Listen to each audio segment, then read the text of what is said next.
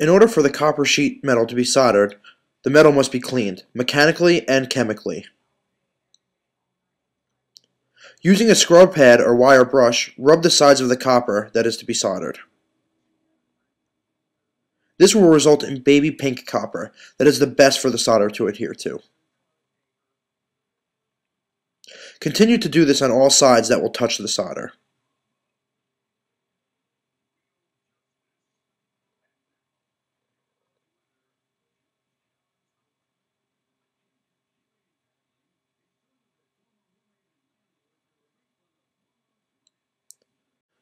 Mark where your seam will extend to.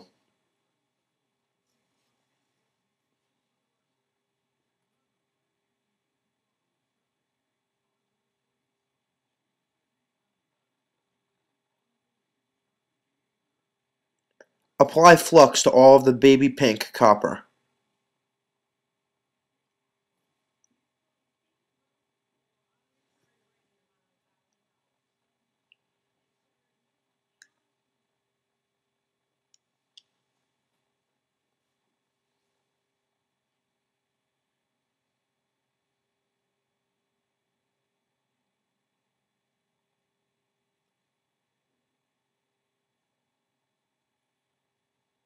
Heat the metal by placing the hot iron on the top of the sheet. Apply solder to the junction of the tip and the metal. Slowly move the iron down the copper sheet. The solder will flow to the heated metal. Adjust the clamp for the new side to be soldered. Perform this process 3 times to tin all of the edges of the copper sheet.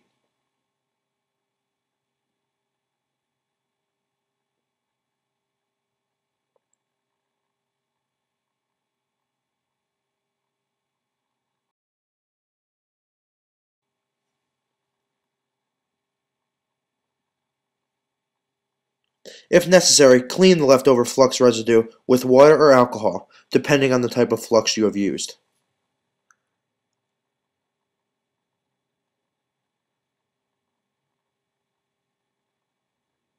Line up the joint to be soldered and clamp down. Place the iron tip at the top of the seam and place the solder between the tip and the sheet metal. Let the solder from the tinning flow before you begin to move the iron down the seam. Pull the iron down the seam. The solder will flow and follow the heat into the seam. Very little solder is necessary for this seam.